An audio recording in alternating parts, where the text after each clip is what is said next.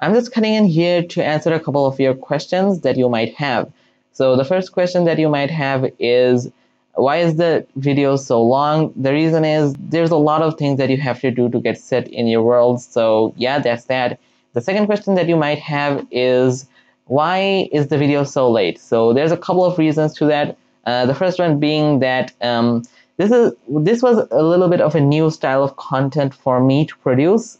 So as you probably will hear in a little bit, I recorded this as an voiceover. So the vocals weren't the problem. I recorded that in just an hour, but the problem were the visuals. So I had to synchronize the visuals. So there was a lot of new things to learn and a lot of things to experiment. But at the end, I got there. But with that being said, though, I'm not too proud of them. So if you think like you're not here for messed up visuals or a little bit out of sync, you can just plug in your headphone or turn up your speakers and not watch the video. But the tips are good, so you might want to watch them. And the final reason was that I was working on YouTube a little bit too hard. But don't get me wrong, I am absolutely loving YouTube. I have a lot of ideas to come, but it's good to take a little bit of break now again, right? So I'm back. I'm gonna be working on videos hard now. So yeah, that's that. Enjoy the video. My name is RedBlockss and welcome back to another video. So the feeling that you get while starting a new survival world is never different. You get absolutely pumped, creativity flows through your body, but you get a little bit overwhelmed as well, because you see, you might be overwhelmed by the sheer amount of things that you want to do in your world, or by the survival aspect, because there's a lot of things that you have to do before you get to the point where you can just build as your heart contents and do whatever you want, right? You want to rule over your world.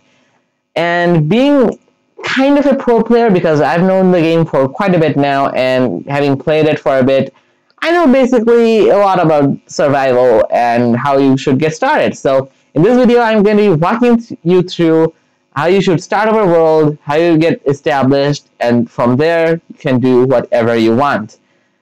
And just a few things before you get into it. This is being recorded as a voiceover, so meaning that something that you might be seeing on screen now might not be completely synchronized, okay? You can't probably understand what's happening, but just keep that in mind, and I might go on for a little bit. Everything that I'm saying here, most of them can be applied to Java Edition. I'm probably going to be focusing more on Bedrock Edition, though. I'm going to be mentioning throughout the video.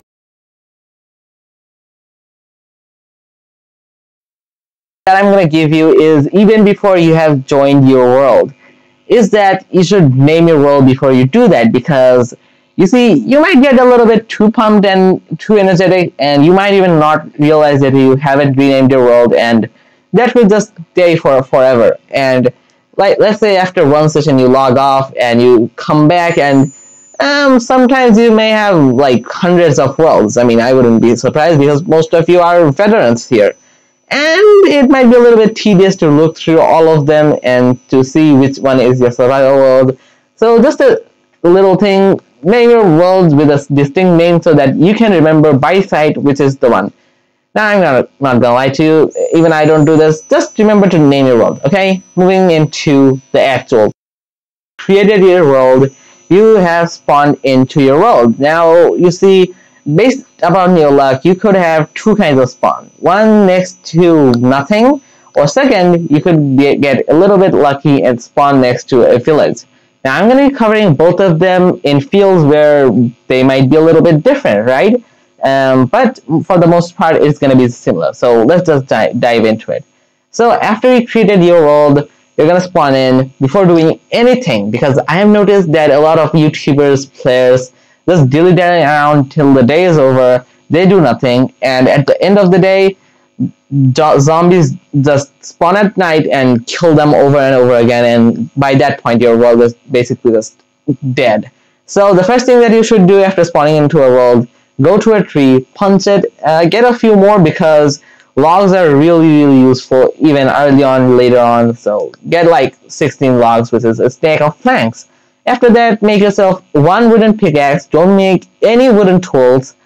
other than that, and get some cobblestone. If you want to be exact, grab 19. That's enough for all of your tools and a furnace, but you can get again a little bit extra, never hurts. So after you've gotten yourself your tools, stone tools that is, and your furnace, now comes a little bit of difference, because the next thing that you want to focus on is food. Now if you have spawned into a village, you'll know that villages spawn with hay bales, and hay bales can be turned into wheat, right? So it's a little bit different, and we're going to actually starting off with the village spawn. So if you don't spawn in the village, just skip around about a few times again earlier, but you probably don't want to do that, because if you might spawn in a village in your next world, who knows? So you spawn into a village, you have some hay bales, just mine all of them out, because there's no need for the villagers to have them. They do not use them at all. Just mine everything out. While you're at it, loot the complete village, because I mean, villagers have good loot and some good workstation blocks, which you're probably going to be needing in the beginning. And even if your villagers need them, you can just bring them back. So loot the village, get all the hay bales, and one thing before you convert all of your hay bales into wheat and then bread, don't do that, okay? So let's say you get yourself 20 hay bales, right? What I would recommend is you take 5 of that hay bales, turn that into wheat, and then turn that into bread, because you see, later on, wheat is going to be really essential, and to have that in like 15 hay bales, more than enough. Okay, now, moving back to if you didn't spawn into a village, which probably is most likely, then what I would recommend for food for you is that, you see, you want to just run around, get every single animal that you see, because believe me, food early on is a real crisis, and before you even set up your animal farms, which we're going to get into a little bit, is going to be absolutely crucial. So kill every single animal. Don't think of sparing them. Just remove them out of existence. After that, you actually want to keep in mind that you want to get yourself a bed. I didn't mention that in the village one, because you see, I mean, villages beds spawn in absolutely abundance. So yeah, if you didn't spawn in a village and you're killing all the animals, keep in mind you have to kill at least 3 sheep, because if you don't, you're gonna have to survive through the night, and good luck with that. That's literally impossible on the first night. So let's say that you have got yourself a bed, you got yourself a few food, be that raw or cooked, it's your choice. I mean, if you got it in abundance, it shouldn't really matter. After that, what should you do? Because some people, right, try to build a dirt shack, a wooden box, or even a fancy house.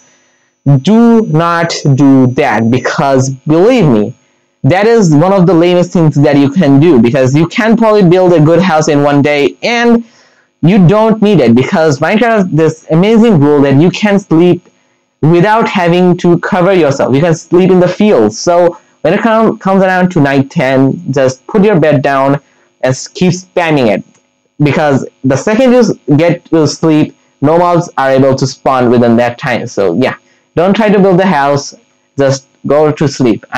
This is probably a little bit long-winded, because I actually had to, because the first day is a little bit confusing for other people. Okay, a little bit long-winded, but again, it was needed, because some people really get confused. Okay, so you have yourselves your starter tools, you have some food, you have raided a village if you got one. Now on day 2, you see, on day 2, a lot of people just go exploring, get some food, but honestly, you see, you can't actually upgrade to iron really fast, and some people actually like to wait around. I see there's absolutely no point in doing that. So on day 2, your complete goal should be just to get iron. Now, you see, why should you waste a complete day while getting iron? Because you want to get fully setted, okay? A full set of iron, like some people believe, is 9 iron ingots, because that's enough to get yourself full tools. Some believe it's 24, because that's enough for all of your armor. But personally, if you want to have full iron and you want to say that, you should at least have 37 iron ingots. That's because you need 9 for all of the tools, excluding the hoe, and 24 for all of your armors, one for your shield, which is absolutely vital in the early days, even in the later days, and 3 for a water bucket, because I actually can't imagine Minecraft survival without a water bucket, right? So to get all of that iron is going to be really hard. So what do I recommend? You see, Minecraft has like pretty much similar generation throughout all of the worlds, and if you spawn in a plains, other biomes do work, but that's the best example.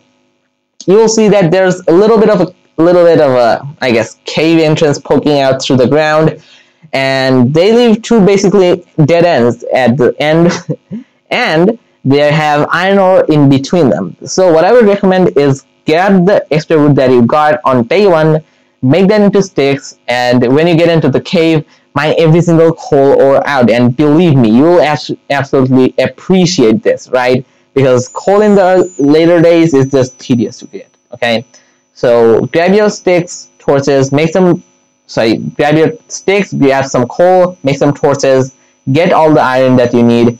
I do recommend don't spend too much time in one cave, because mobs then would probably start to spawn. Just poke in and out sometimes and get all the iron that you need. And let's say at almost the end of the day, you get all of your iron, go back home, you probably get a little bit of coal too. Make some furnaces. If you spawn in a village, you probably have a blast furnace to work with. Put your iron in there, your coal in there, and after it gets melted, you're kitted out with full iron. And believe me, this is going to help you through a lot of the time, because we are not going to be upgrading a little bit into the future, right? So moving into the later days, out with all of your iron armor, your tools, and all of that. You probably actually noticed this as you were doing it, but you're probably running a little bit short on food. Now, how do we fix that? Because food is, again, really crucial, as I mentioned in the first. You see, the best food in Minecraft, and I could probably even make a complete video about this, is cooked beef. If you watch any YouTubers doing their late game survival world things, you probably notice that a lot of them choose golden carrots over steak, or cooked beef, I guess, and that's absolutely mad. I mean, not that much, but believe me, cooked beef is the best food, and it's probably the most easiest one to set up early game, right? To set up, you just need 2 things. You first of all need a wheat farm, and the second of all, you need a cow pen. Now, the difference between Java and Bedrock comes in, because if you're on Java, you have a little bit of privilege, I guess, because there's a mechanic on Java is called entity cramming. If you have too many entities in one place, they start to cramp and they just die. And you can make a cow crusher. I mean, I don't have any links to any videos because I don't play on Java, but you can look them up, build them, and you will have it there. But if you're on Bedrock, a normal just cow pen works. And yeah, you just set up a wheat farm. Now, there's a few tips about both of them. I'm going to mention them because this is a tip video anyways. So while you're setting up a wheat farm, the first thing that might come to mind is a row of wheat, water stream, a row of wheat, water stream. Now, to be completely honest with you, that is indeed efficient, because if you do it that way, your crops do gain a little bit of boost while growing up. But you see, here's my theory when it comes in. A single water source can hydrate 4 blocks in every single side. Hopefully that is playing on screen now. And it can cover 80 blocks with 1 water source. That's just efficient, right? But as I already said, if you do it the previous method, your crops do grow a little bit faster, but you're probably not going to be sitting around just looking at your crops while they grow, right? You're probably going to be doing some other things that I'm going to mention. So believe me, you want to do it my way, which lets you harvest them faster, right? And as of the cow pen, there isn't too much to it. Just build a 9x9, or I guess 11x11 if you count the corners of fences. That's going to require a little bit more wood. Chop them out, and you should have enough wood to build a 9x9 pen. Get 2 cows in it and start breeding them up. But don't use the steak yet, because if you have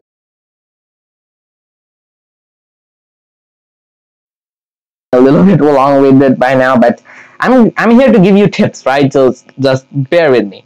So now you have yourself food situation covered and you have full iron. Now what to do? Okay, I forgot myself. Anyways, so now what you want to do is do a little bit of exploration.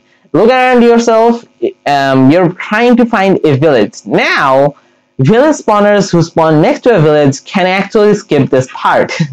But most likely than not, you're probably not going to spawn into a village. So what should you do? So what I recommend is, if you spawned in a plains biome and you're surrounded by, let's say, forest, but one way is clear, go into the clear way, because most likely than not, again, you're probably not going to have a village sitting in a forest, right? So you want to find a clear opening, go that way, take your coordinates and take a screenshot, and just go explore, right? You want to find a village, and yeah. On your way though, grab your sugarcane. Village watchers, grab sugarcane around you, okay? Just don't think that since that you already have a village, you have everything. Now, some people might have spawned into an abandoned village, which is actually the most useful a little bit later on. So if you happen to spawn into an abandoned village, just go out and search for another one, okay? It shouldn't be that hard, okay? So after you've done your exploration, just if you find a village, write the coordinates down, come back home. If you found any sugarcane, you're not going to be making a sugarcane farm yet, like farm it as an automation. Just put them down against a river or a pond or anything that has water next to it, basically, and they will start to grow. Oh, one more thing I forgot to mention. If you are like, you want to make a map room, which is really a cool idea, you could grab yourself some maps. That means you have to grab a little bit of sugarcane from your local area, make a map, and you can explore, and the map will fill up if you want to do that. You see, nowadays netherite may be the top of the list, but you need diamonds to get to netherite, and you probably will find out in a little bit that the village that you hopefully found by now is going to be super essential for getting you to that diamond trade. But I'm going to get back to that in a little bit. But you see, even if you want to get full diamond and you want to get enchanted, you're going to need to find 5 diamonds while mining. I know this is actually a little bit frustrating. I'm really frustrated that you can't just go find an enchantment table and a diamond pickaxe, because those are the two things that you're going to be needing if you want to enchant and get to that diamond trade, right? So but there's some good news, I guess. If you even want to skip these 5 diamonds, you can go out for a treasure hunt session where you go to various structures, hope to find diamonds. But honestly, 5 diamonds isn't that bad. So my tip for getting diamonds in a good way is to, one, if you want to do this the actual good way, grab your tools, torches, food, all that stuff, and go down to the caves that I told you to not to explore on the first days, and go down to a low level, and who knows, you might find diamonds. But if you want to do it this in the non-scary but kind of reliable, not that much way, you could go down and do some branch mining. So what is branch mining? It's basically just going down and mining in a straight line and sometimes poking some holes. So dig down a staircase down to Y level 11. If anyone tells you to go down to 10 or 12, ignore them to heck. Okay? 11 is the best. We're clear? Okay. After you've done that, just go in a straight line, sometimes poke some holes on the left, the right, and hopefully you'll find yourself some diamonds. That's basically it. After you've gone 5 diamonds, you want to come up to the surface, get some wood, and craft the most important thing in your world, the most iconic tool in Minecraft, the diamond pickaxe. This is an honorable moment in your Minecraft world. Cherish it to heck, okay? After that, you probably should have to get a little bit more resources, but with the remaining 2 diamonds, you also have to combine that with obsidian. To do that, grab your diamond pickaxe, go down to the mines. Before you mine the obsidians though, I have a tip again. So you see, you probably have poured water on top of a lava lake underground, and that turned into an obsidian lake. So before mining that, place a block of water in front of that obsidian, which is most likely stone. That's because you see, you can probably fall into obsidian while mining that obsidian because there might be lava below that, and if you put water next to it, the chances are that the water will stop the obsidian, it will turn into more obsidian, and it will stop the obsidian from going into the lava, and it will stop you from going into the lava. So keep that in mind. But after you get 4 obsidian, actually I recommend getting 14 because for your enchantment table, and 10 for later on in your nether portal. But you're gonna get that into a little bit. After that, come up to the surface and make an enchantment table. Now, if you have been taking care of your what do you call it, the cow pen, you should have hopefully, I guess, more than, you need 46 leather to make this farm. So hopefully you have 46 leather. And if your sugarcane farm has been running for a little bit of a while, you should have, oh god, no, you probably need a little bit more than that, but you can probably wait around for a little bit, or you can get some skeletons, bone meal the sugarcane farm. But after you've done all of that, to make an enchantment table, which is really, really big because you want to make your tools and armor really, really strong, don't you? Yeah, you probably do.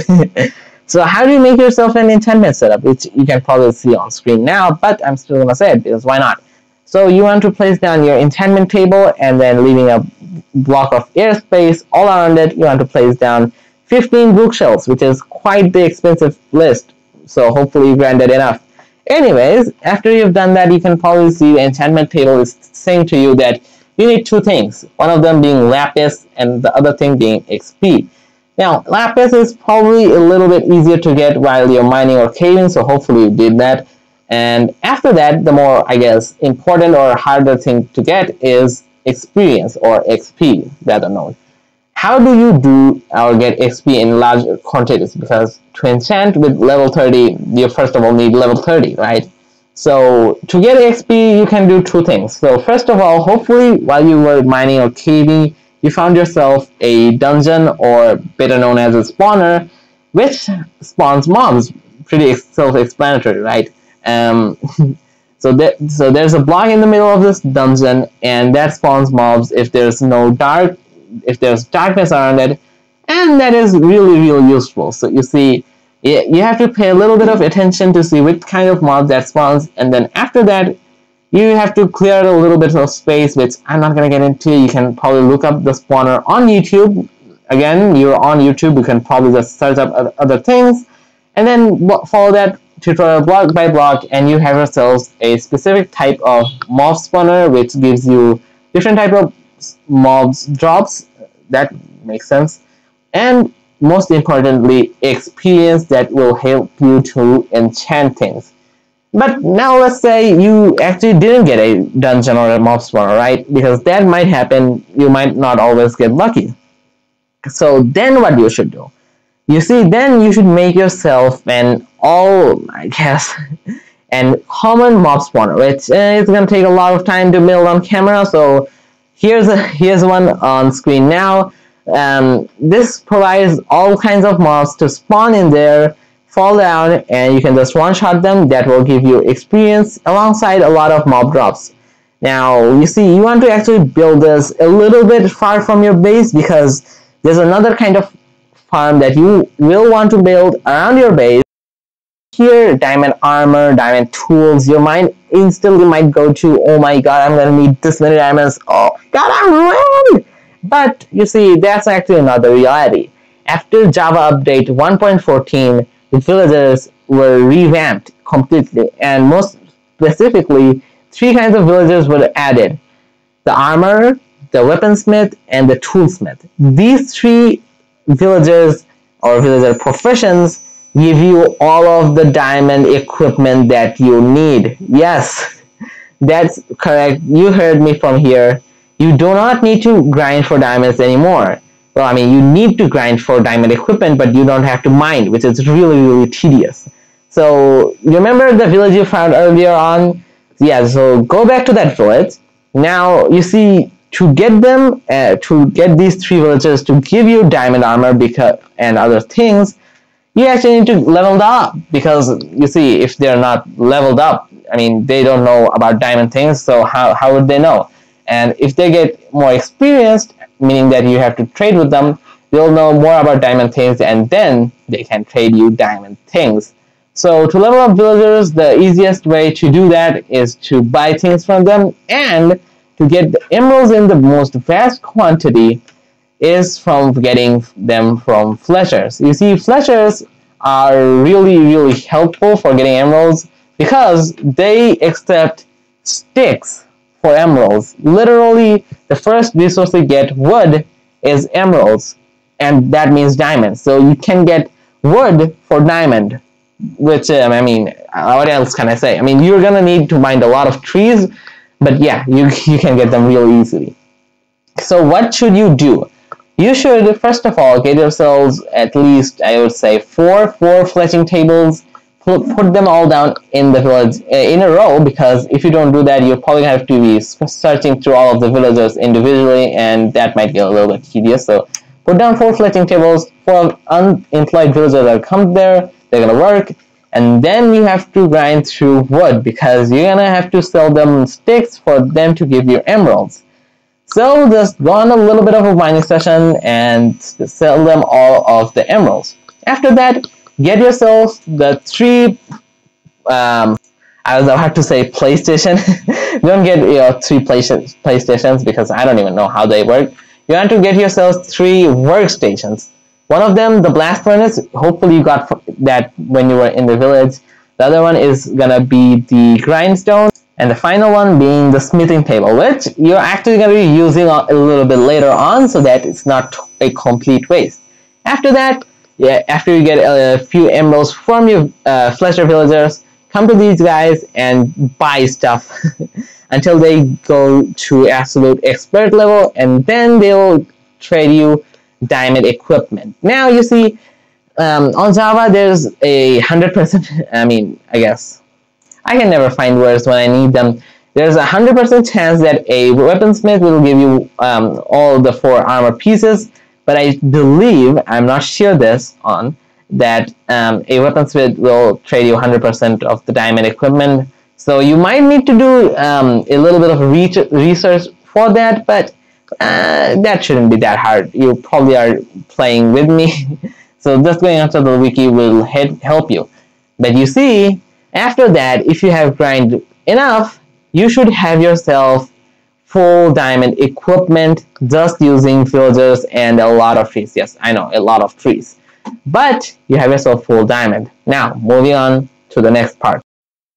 So, you see, you have to ask yourself the most important question that you probably will in your complete playthrough. Is this gonna be your long-time survival world? You see, if the answer is yes, you're probably gonna fight the dragon, get an elytra, and do other things then. If not, you're probably gonna do one challenge and that's gonna be it. So make sure what you're doing, and after that, let's move on with this stage. So, you see, why did I ask that? Is because you need explosives to get netherite. You see, you not strictly need to, but it is the most efficient way, and honestly, it's really easy to do.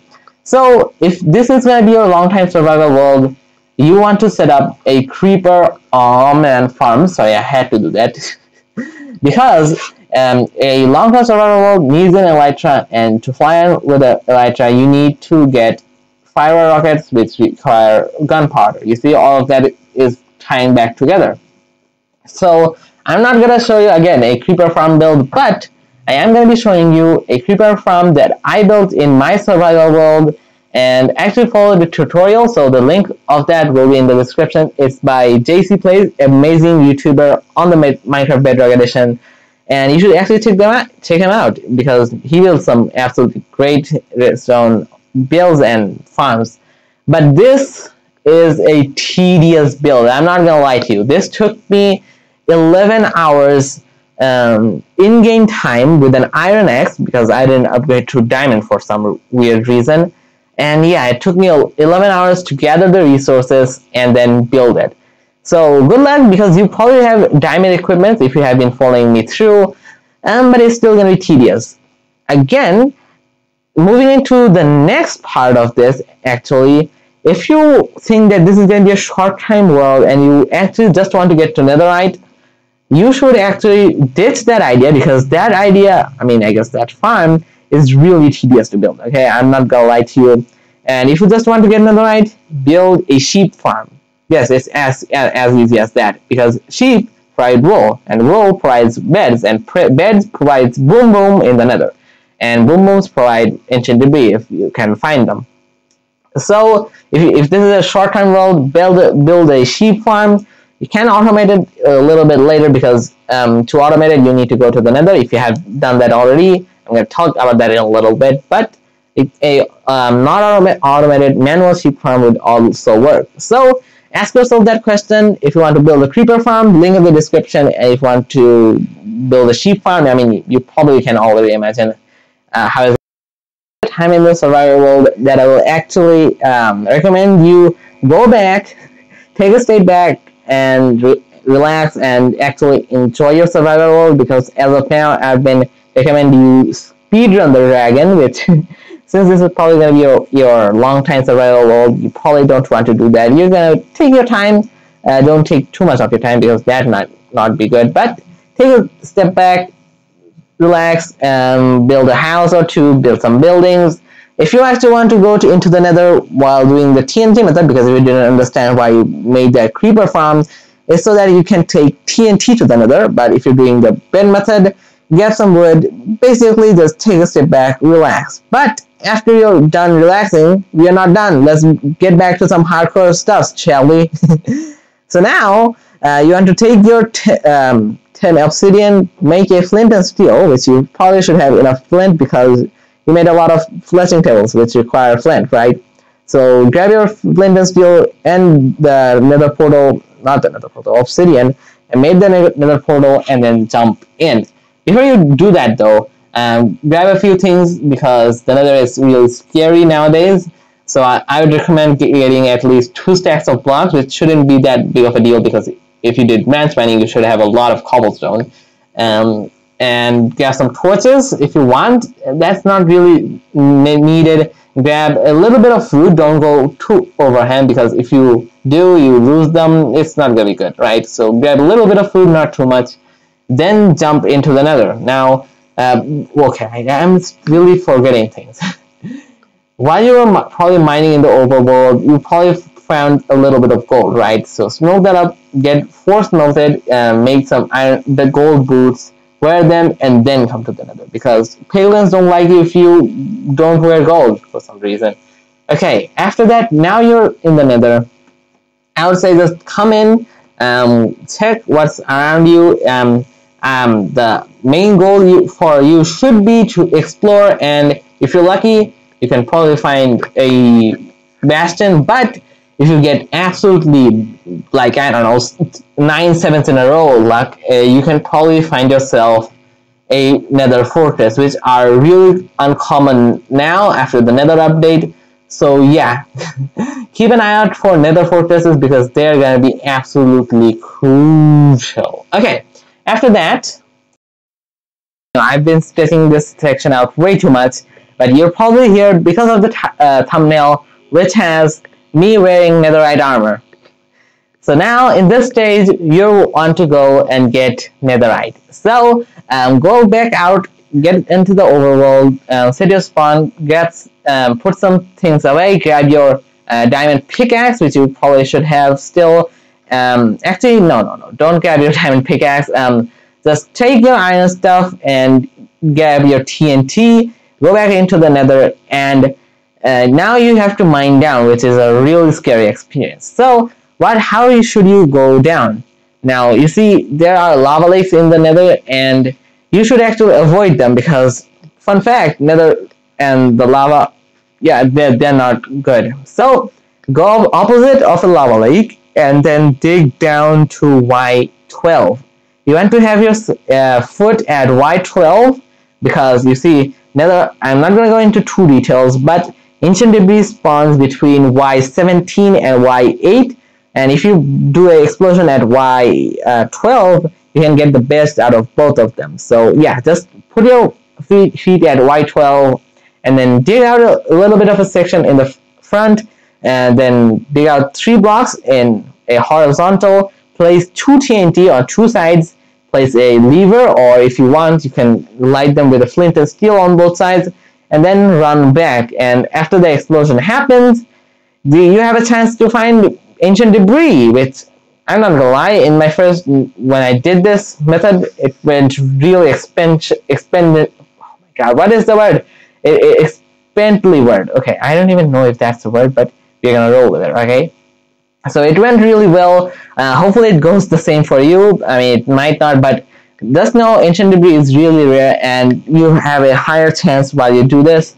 Another thing, just one more thing to note, because you're probably going to be under a lava lake even if you don't start at it. So if that happens, just turn.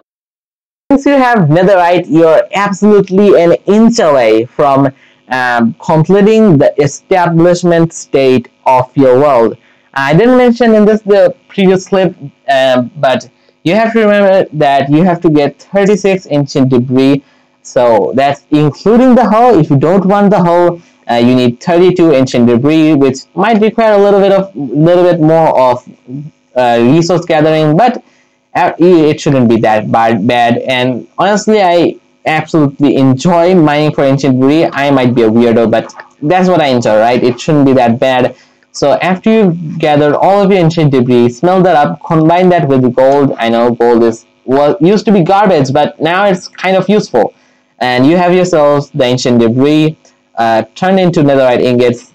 Now go to your smithing table that you set up for your villagers, combine that in your I guess smithing table, and now you have yourself netherite armor and netherite tools. A really big part of your survival world done. After that, come back to your home after coming out of the nether. Go to your enchantment table, because now you want to enchant. So if you don't have 30 levels or more, I recommend going back to your farm where you got XP, and then just grind out, I would recommend 50 levels. Just grind out that, come back to your enchantment table, and now you have to start enchanting. Now to enchanting, I have a few tips and tricks that I actually want to give to you. So keep an eye out for good enchants. So good enchantments, I'm going to just name a few. I'm not going to go over all of them. Sharpness, unbreaking, efficiency, and yeah, that's basically all the 3 that I'm probably you're gonna look for. And for armor, it's protection for all 4 of them, right? So what I would recommend for you is, after getting level 30, put every single item into the enchantment table, and you see if you have any of these enchantments, just go with it. If it's not good, you can actually disenchant it in the grindstone, but unless you have all 4 any of those enchantments on your enchanting list, I honestly wouldn't go for it, because you see, you have a chance to get something else if you, I guess, go for any of the others. But honestly, I really don't prefer the risk. And let's just face it, protection 4 is really better than thorns, right, on your armor. So what I would recommend, if you don't have the enchantments that I named, just go with a dud enchantment on a wooden shovel. Yes, the wooden shovel really doesn't matter, but I like a wooden shovel to get enchanted, so just deal with it. And after you dud enchanted that, the enchantment should roll over, disenchant that wooden shovel because it doesn't really need it. And after that, if you have enchanted for long enough, you should have yourself full netherite armor. That being said, you're pretty much set up with your survival world, because you have full netherite armor and netherite tools. I mean, it can't get too worse for you now, can it? But there's a few more things that you should do before you actually say that I'm gonna go build everything in the world. A few things to note is that you should actually go back to your villagers, and I actually forgot to mention this, but any of you who found an abandoned village, go back to your nether fortress, grab some netherwort, come back, and then, yes, grab your netherwort, come back, and then brew up some potions of weaknesses, splash them to your villagers, and then give them a golden apple. They should be cured, and for your curing them, they would absolutely love you and give you discounted trades. And if any of you who didn't find a abandoned village want to do this, you can actually make your villagers a zombie and then cure them. I'm not going to show that in the video because that would be a little bit long-winded, and if you guys want to, I could do that on another tutorial video. But I mean, yeah, you can probably imagine how you would do it. And yeah, after that, you should put a lector next to your villagers, which will give them the librarian trade. And you see, there's a trade called mending, which is hands down the most important trade in all of Minecraft. And if you don't have it, you're a loser. Sorry, no, that's not the case. You're not set. That's what I wanted to say. So do all that, place the lector next to your villager, and you see they have a chance to get the mending enchantment. If not, you have to break it, replace it. Now this may get a little bit tedious after doing it for a few minutes, but believe me, if you have mending on your armor, you are set. I mean set, because mending is I guess it repairs your armor and tools if you get any experience. So let's say it's down by 1 durability, and if you get 1 XP orb, it will fix itself, which is really great. So just get mending, and yeah, that's basically it. If you actually want to automate any of these, like there aren't too many ways you can do it. The only one that you can do is the sheep farm, which is really easy. Hopefully I will pull that on screen now. But with that being said, you are set, my friend. You are set, and you can do anything that you want. If you want to build a lot of redstone contraptions, go ahead. If you want to do building, go ahead. Everything is in your hands. But with that being said, that's all of my job done, because now you're set in your world. So with that being said, guys, hopefully you're set in your world, and hopefully you enjoyed this video on me teaching you how to get set in your world. If you did enjoy it, make sure you hit the like button, and if you want to see a part 2 to this, because